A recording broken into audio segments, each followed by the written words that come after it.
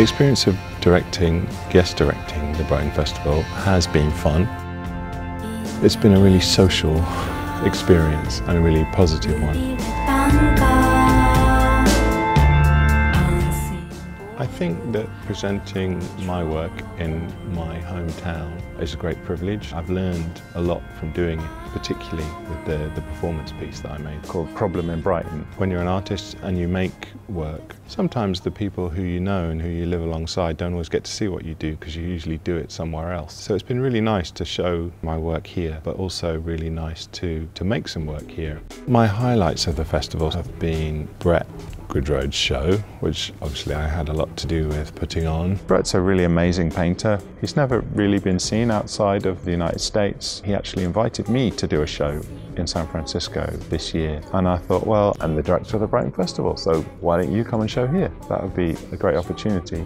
Always flattered to be asked to be in the Brighton Festival this year. Fantastic. I had no idea what it would be like, but it's great. And it's sunny. It's nice. Yeah, it's a beautiful city. Can't believe you guys do this every year. That I'm not exactly the person that I want to be.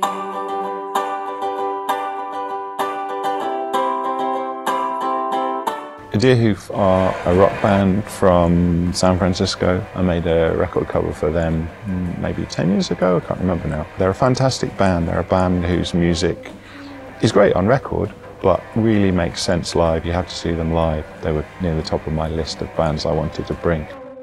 Shrigley asked us to play this festival personally, so that was like really fun. But then this European chamber group called Stargaze got invited to play the festival as well. It occurred to them that they should commission me to write a piece for them to play. They asked me to arrange this entire Fugazi album that I literally had never heard in my life. My response, of course, was yes, absolutely. I'd love to do that. So. The festival is always a voyage of discovery for me. I think it is for most people. Probably my favourite thing was Attractor, which was the Australian-based dance company with Indonesian musicians, which was just really unusual and really crazy. It was really my kind of thing. That was definitely my highlight, and I had no idea what it was going to be like. Of all the things that I saw, that was probably the one thing that I'll remember, and we're definitely going to see again. She ties up her hair with a pencil. Her touch is so gentle, so definite.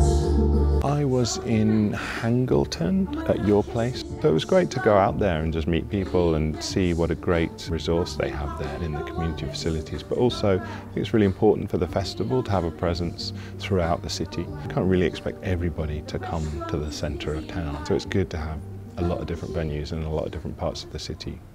I feel actually extremely moved to be back here.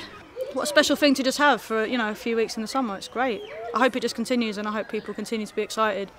We decided to perform our new album. It won't be out till next year. I think the higher the stakes are for you, the higher they are for the audience. People can see that you're kind of a little bit rattled by deciding to do such new work. It felt like the right thing to do.